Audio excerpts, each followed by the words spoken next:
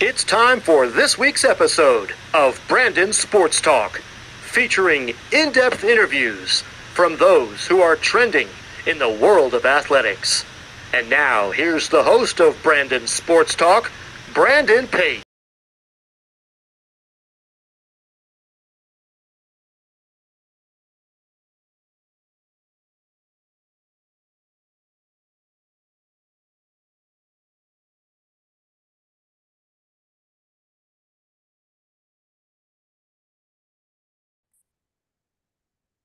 Welcome back to Brandon Sports Talk. In today's episode, I have the privilege of interviewing the Buffalo State's head football coach, Coach Lazarus Morgan. How are you doing today?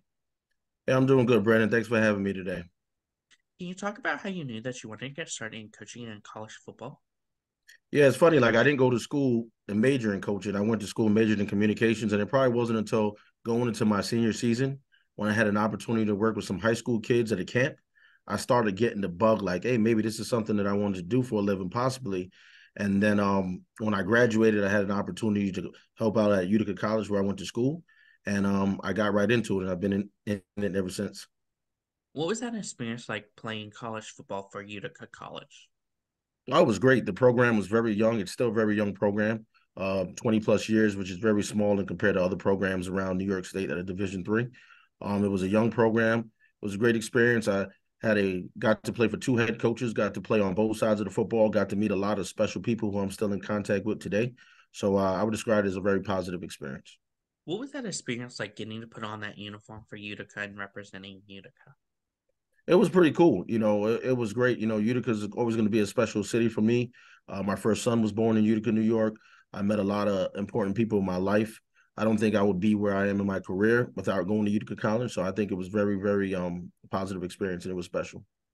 What was that experience like, as you said, playing on both sides of the football at Utica? It was great because it definitely gave me a different perspective. Coming out of high school, I was a wide receiver, and then I had my sophomore year. I took a break from playing football because of personal reasons. Then when I came back, I played defense, and it was great just seeing different perspectives of the game. And I think it helped develop me as a coach as well, just seeing the game from different lenses. When I started coaching, I actually did the same exact thing: started on offense and then moved to the defense side of the ball. So I think those experiences were very positive and definitely helped with my development, both as a player and as a coach. As a player, what were some of your biggest accomplishments?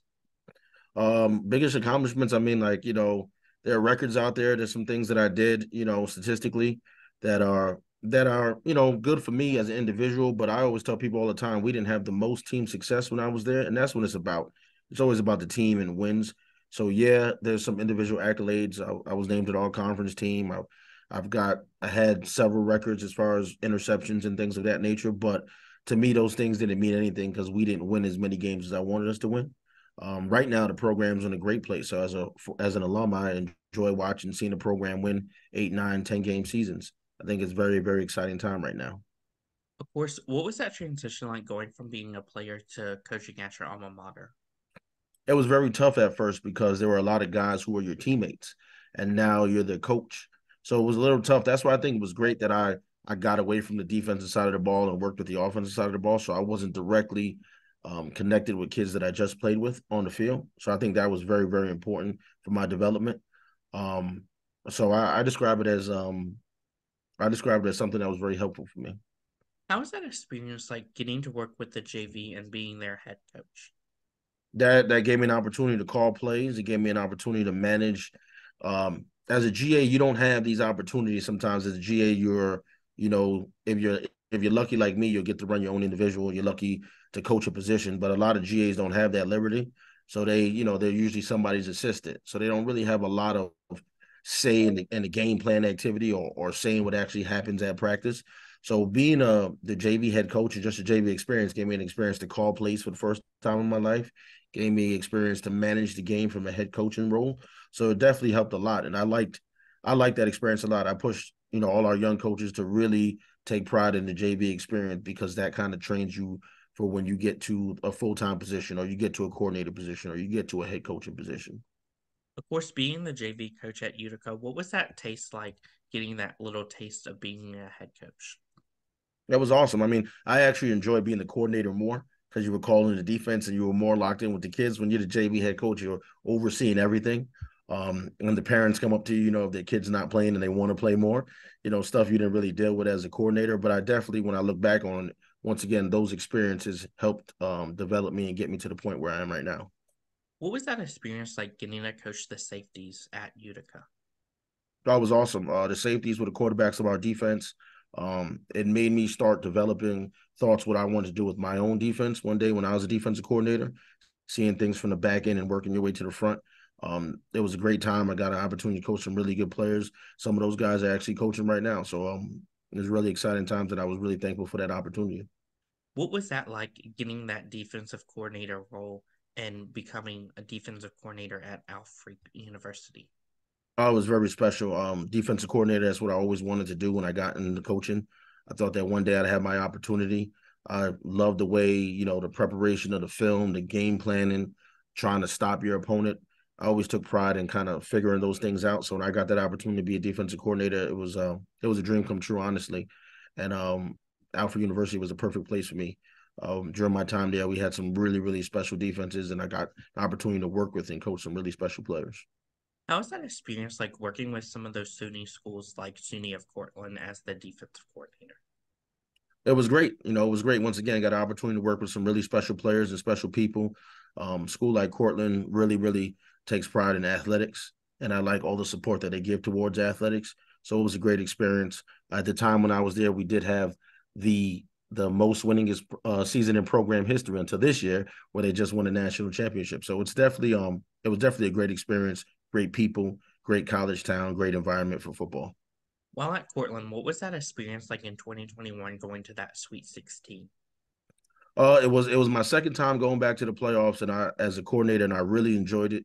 The first time I went, I didn't enjoy it as much because I put so much pressure on myself to try to be perfect, and we need to do this, we need to do that, we need to be the best.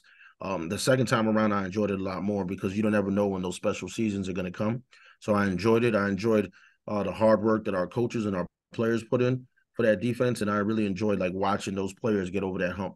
A group of those players have been knocking on the door, knocking on the door, knocking on the door. So finally to kick the door down and have the season that they had, I was really proud of those guys. What was that feeling like when you got the call from Buffalo State to become their next head coach? It's funny, like when I went on the interview, I didn't even know if I really wanted to be a head coach. I went on an interview because I wanted to get the experience of a head coaching interview. I wanted to see exactly what that was like. When I got on campus, and I got to Buffalo, it was probably one of the coldest days of the year. My door actually was like frozen when I tried to open it when I was leaving my hotel. So I was like, whoa, it's cold up here. When I got a chance to walk around campus and meet the people, I fell in love. And at that point, I knew I wanted to be the head coach for this football program. So when I got the call, I was in the airport in Dallas, and I got the call, and I was very, very excited. I couldn't believe it. It was like a dream come true. A kid from Bronx, New York, coming all the way to Buffalo, getting a chance to be the head football coach was a really special moment. Of course, for you, when you got that call in that airport, what was that like transitioning from recruiting for SUNY Portland to now recruiting for yourself at Buffalo State? Oh, it was different. Some kids that I was in contact with, I was able to convince to come to Buffalo State. Other kids, I was not. It was kind of tough because we were kind of behind the ball when we got here as a staff, being in February, kind of behind the ball recruiting. So we had to keep going pretty fast. I think we were able to, put together a good recruiting class with some kids that are still on our team now. So it lets us know that, okay, we got that first class in, even though that was year zero technically. But we were able to do it. Recruiting for SUNY Buffalo just different in the sense that our location and some of the majors that we offer just very a little different than SUNY Cortland. So had to make that switch and had to lock in and get those kids. Of course, what was that feeling like for you stepping onto that football field for the first time as a head coach? It was like in the moment, sometimes you just take a pause sometimes and you breathe and you just say, wow, like this is a great opportunity. We're here. But honestly, like when you're doing it, you're just constant. Sometimes I have to remind myself to take a step back and breathe and pinch myself and look at where we came from, where we started in 2009, coaching the wide receivers on a part-time basis to, 2022. Here we are, head football coach. So those are kind of surreal moments, but it just reminds people that if you get in a profession for the right reasons, you stay loyal to your craft, stay loyal to your kids, stay loyal to the coaches that you work with, good things can come your way. As a new football coach, what was that like recruiting the kids, but also recruiting a coordinator and coaching staff around you? Yeah, that was huge. That was different. That was a lot different than anything I had to do as a defensive coordinator. So it was interesting, but I trust people that I've met over the years and people that I've seen from a distance do work at other places. So I'm really blessed to put together a great staff, and I know that this staff that we have in place is going to be the staff that brings Buff State back to the dominance that they once had here in the '90s. What does a typical game day look like for you as a head coach versus for your players? For me as a head coach, let's say if we've got a let's say if we've got an evening game, I get in here, I'll work out, then we'll get on the field, have a little throw around with the players, just get them loose so they're just not staying in bed all day. Then we'll have a team meal about 4 hours before the game. So if the game's at 7, we'll have a team meal about 3. While we're having a team meal, we'll have TV or something on, something to keep the guys more relaxed and things like that. If we have a recruiting event, then I have to entertain parents and recruits for a little bit, talk to them for a little bit. Other coaches will tour them around and stuff, but I'll come in there and talk to them about the recruiting process and where we are in that process. And then after that, I just like to get on the football field. The first group comes out about an hour before game time. So I like to get on the field about 20, 30 minutes before the first group and just take it all in, gather my thoughts, and just think about how I'm going to manage the football game. What are some of the traditions that you've helped to implement as a head coach for Buffalo State?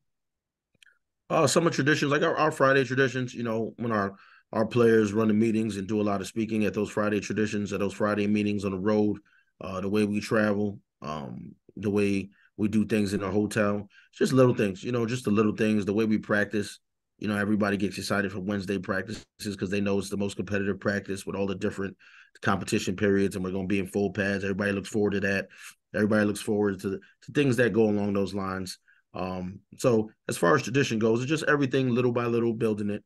But our players look forward to the meetings, they look forward to the team events, they look forward to the team bonding things, and then how we structure things throughout the week as far as practice.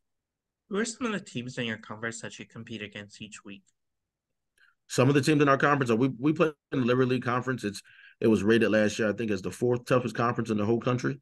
D3.com rated us that way. So that just shows that we play some really good competition. We've got Union College, RPI College, Hobart College. Um, who am I missing? St. Lawrence, University of Rochester. Obviously us, and I'm probably missing somebody else I can't think of right now, but really competitive league. Um, Ithaca College, excuse me. Last year we put 2 teams in the NCAA tournament between Ithaca and Union. So we know that we're playing some really good competition. So I know that when our program has success in our conference, we've arrived. We're not just another program. We're one of the best in the country. What is that home game atmosphere like when teams like Ithaca comes to home versus going to away to like Utica? Well, we love when teams come visit Collier Field. It's great. It's a great atmosphere. The fans are very supportive. For our night games and homecoming games, we've gotten some really, really nice crowds. People showing a lot of support from the community and both the university. So really, really excited about that. Love playing at home. Love the fact that we're building something special, and the people that come to the games and watch us consistently can see the growth and can see the direction that the program's headed in. And we're excited for next year to take an even bigger step. Can you talk about, of course, the culture that you've built as a head coach? Yeah, like when you get in and you're taking over a program, and it is all about the culture. But the culture, is a fancy word for what are your kids, what are your kids doing on and off the football field, right? That's the culture, and we want our kids to be blue collar, hard work, and be very disciplined, and have the drive to want to succeed both in the classroom and on the football field. The kids that are coming to our school now to be a part of our program, they're coming at a time where it's not. I describe it as it's not popular to come to Buff State right now. Buff State hasn't had back winning seasons and things of that nature. The program is building. So these guys are like the foundation of what we're building. That's something special. So getting those right kids in is just as important as getting as much talent in, right? Because the talent doesn't mean anything if the talent and the culture aren't married together. What does that recruitment process look like for those prospective student athletes? And as a head coach, what do you look at in those prospective student athletes? Well, obviously talent, like your talent's very, very important, but we want to know like who you are as a person, because your talent only gets you but so far.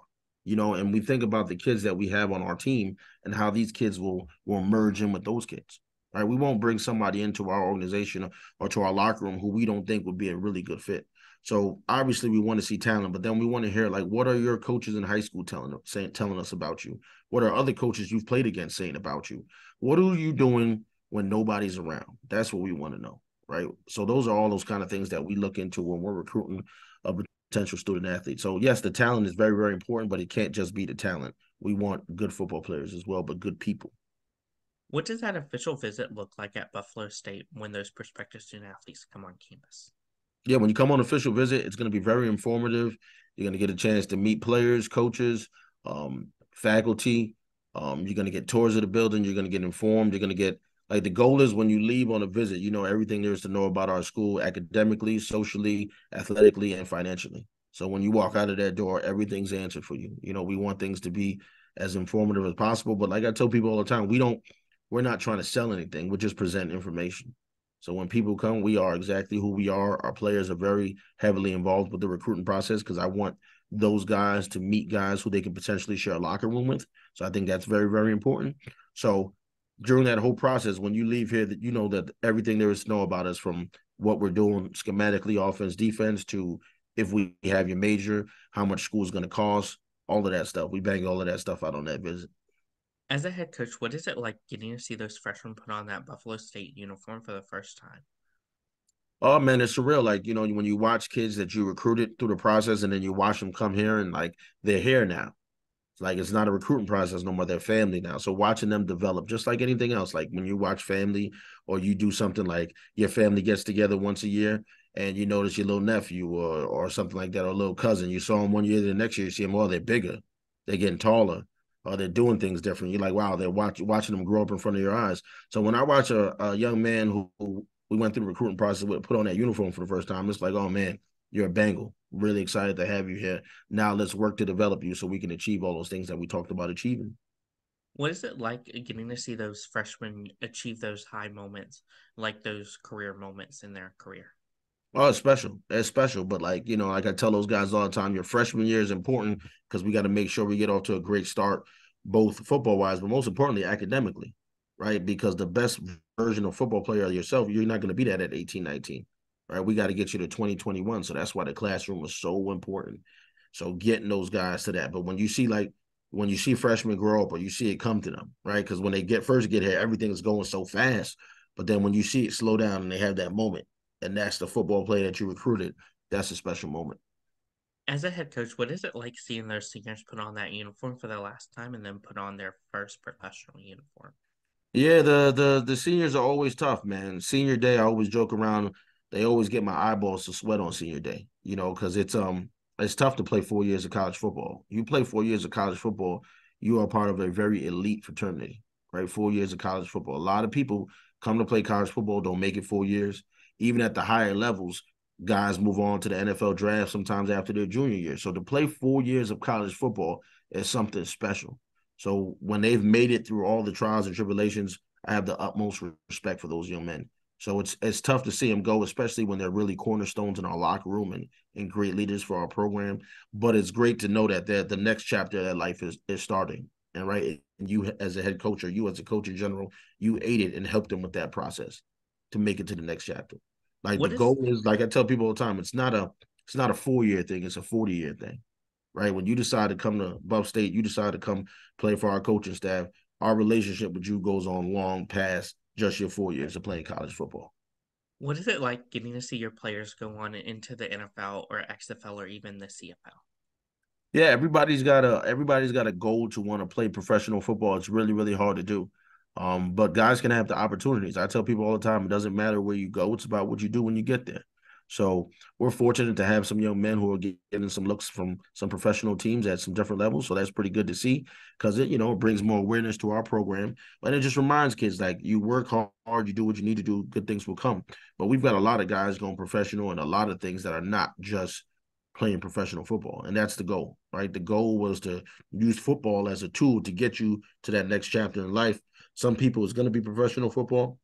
Some people, we want them to be professional teachers, doctors, lawyers, police officers, law enforcement, things like that. All in that nature ties in together being a professional. So it's our job to kind of teach them lessons that when they leave here, they can take with them to that next chapter in their life. As a football coach, what is it like getting to see those players go on and going into the profession of coaching college football? Oh man, I tell them all the time. It's hard. I tell them all the time. So it's great whenever you have a former player of yours who gets into coaching and you see them having success in coaching. I always root for them no matter where they're at. Even if they're in the same conference and they play against us, I root for them every single game, but the game when they play against us. You know what I mean? So it's always great to see guys pick up on the profession, pay it forward, pay it back, and kind of take that path. But I remind them it's very, very hard. And I tell people you got to make sure you're in it for the right reasons. What are some of your future plans for Buffalo State moving forward? I want us to be the best team in the Eastern region. You know, that's what the goal is. You know, when I decided to come here, I thought this school had a lot of great things in place. I knew we had to build, and we are building, but I see a lot of potential in this place. You know, so our focus right now, we're going into our third season, but our second year together as a full program, going into our third season, and I'm excited to see our guys get stronger, do better in the classroom, and continue to get more confidence in the things that we're doing and we're building, right? Trust in the process and taking it to the next step. What advice would you give those incoming freshmen entering their first year of college football? Get locked into your academics, get locked into your playbook, get locked into the weight room. I know college comes with a lot of fun social things that can be distractions. Just stay focused and good things will come. Don't let the outside noise bother you. Stay locked in, stay committed. It's a grind in college. Don't get me wrong, it is a grind, but the reward or the satisfaction after you've accomplished it is priceless. What advice would you give those players looking to play professionally, whether it's in the NFL, CFL, or even teams leagues like the XFL? Go somewhere, go to a school that wants you, and when you get there, do the best that you can. It doesn't matter where you go, it's all about what you do when you get there. What advice would you give those players looking to get into coaching after their playing career? If you're looking to get into coaching, don't do it for the money. There's not a lot of money involved. Do it because you want to be a part of young men's lives. Do it because you love the sport. Do it because you want to help a program. You do it for all the right reasons, building relationships, and good things will come. If you get into it and all you're thinking about is the money and you're thinking about this and that, you're not going to be very successful at all. What advice would you give those future head coaches out there looking to build their own program and build their own legacy? It's very challenging depending on where you're starting, but it's also very rewarding and it's a lot of fun.